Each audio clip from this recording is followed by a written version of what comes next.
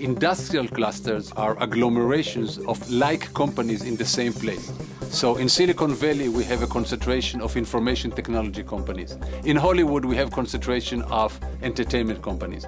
Logistics clusters are geographical concentrations of companies in the transportation and distribution of goods.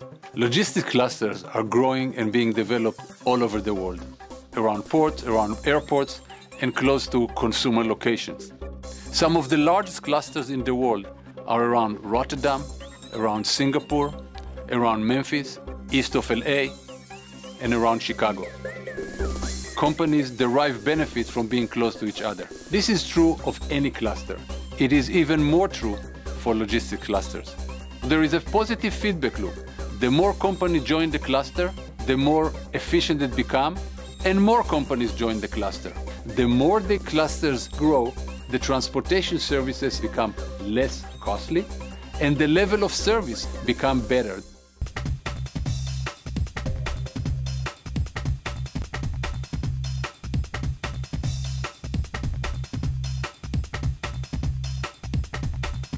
Logistics clusters are a significant engine of economic growth and job creation.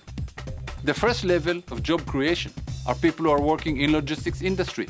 People who are driving the trucks, picking and packing the packages in the warehouse. There are also many information technology jobs, managerial jobs, and executive jobs. The second level has to do with value-added activities that are being conducted in logistics clusters. Toshiba laptops are being repaired by UPS technicians sitting in the Louisville hub of UPS.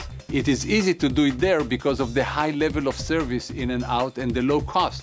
A third level is manufacturing. Logistic clusters attract manufacturing companies who need to move raw materials and supplies into their plants and distribute the finished product. So they also move into logistic clusters, creating manufacturing jobs.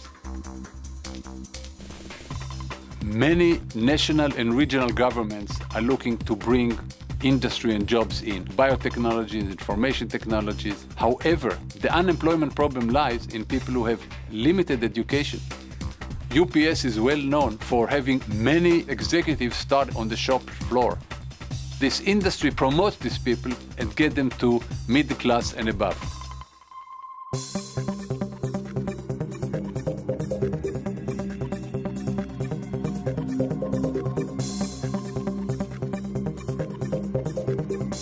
In the future, the importance of logistic clusters is only going to grow because of globalization. More globalization means that more flow goes to logistic clusters, they are becoming more efficient, and in turn feed the globalization movement by allowing more efficient transportation services.